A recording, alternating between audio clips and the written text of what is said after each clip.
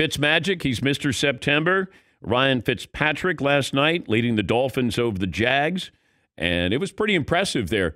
That was one of those performances that you go, Tua couldn't do that. Ryan Fitzpatrick had a spectacular game.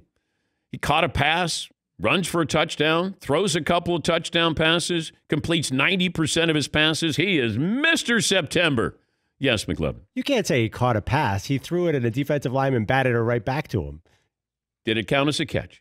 Well, it's not like Nick Foles in the Super Bowl running the Philly special. No, it's not. But he did catch a pass. Okay.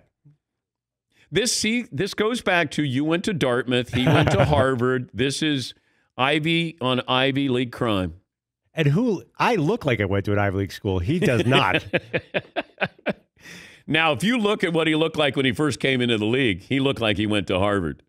Now, I don't know where, like what school. He looks like at University of Hawaii, maybe. Yes, Paulie? 2018, Dan. Guess who was Player of the Week for the NFC on offense the first 2 weeks of the season? Yeah, it'd be Fitzmagic. Ryan Fitzpatrick. Yeah. He's Mr. September. What are his September numbers? I wonder if who is the greatest September quarterback in recent memory? Chase Daniel's the greatest August quarterback. Yes, he's the greatest preseason quarterback, I think, of all time. Do you think he sits around, like when he's an old man, Chase Daniel goes, "Come here, grandkids. I'm going to tell you about how great I was in August."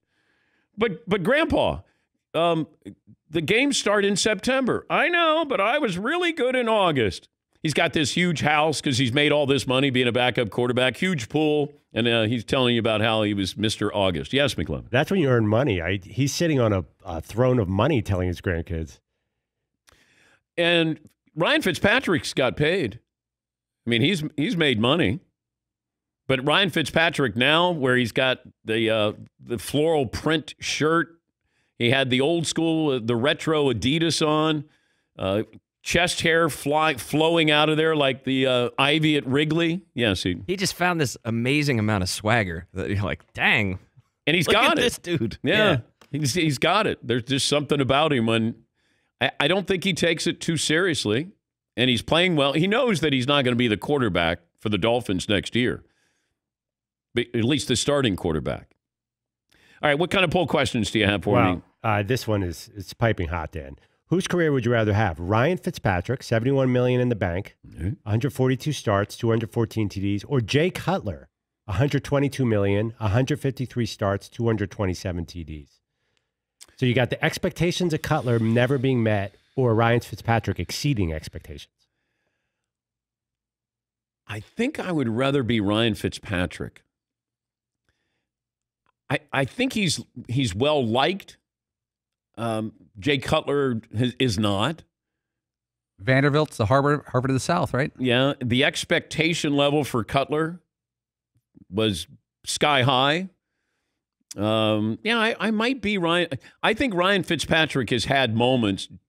Jay Cutler hasn't had those moments where people are talking about your performance, like a standalone performance like Ryan Fitzpatrick has. The fact that he has played on 6 different teams that have beaten Jacksonville, like you have to have a certain level of talent to be on 6 teams, to play and start on 6 teams, and then you're beating the Jacksonville Jaguars. I don't know if anybody comes close to that record. Is there a quarterback who's played for at least 6 teams defeating one particular opponent? Yeah, Paulie.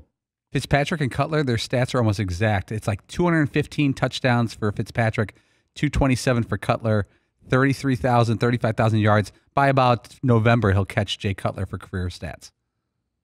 Yes, he.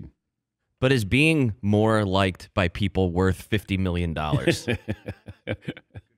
I don't know that it is. I'll take the extra $50 million in the bank and be like, okay, hate me. See you later. I'm going to be on my yacht. But it looks like Ryan Fitzpatrick is having more fun. Like Jay Cutler never looks like he's having fun. Even with $50 million more, it doesn't look like he's having fun.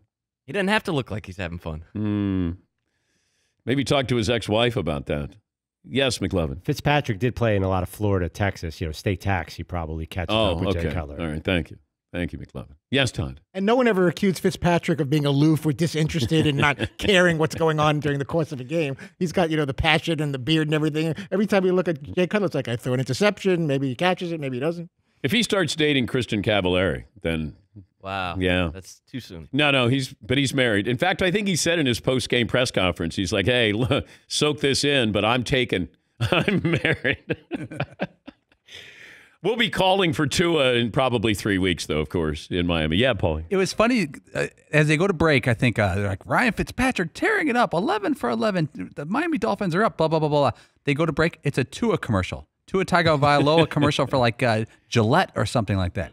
So the starting quarterback for the Miami Dolphins has no commercials running during the game, but the backup quarterback does. Do you think somebody bought that knowing that week 3, Tua will probably be in there? So we're going to buy. It's like when they buy, who's our quarterback with the Cleveland Browns? Baker Mayfield.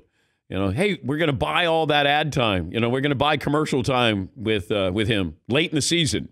And then you tune in and you go, this doesn't look good. Yes, Todd. Yeah, and Embiid's another one. You're constantly seeing that Mountain Dew. He's upset about his little app, his GIF, whatever, and like the Sixers got nowhere near the finals.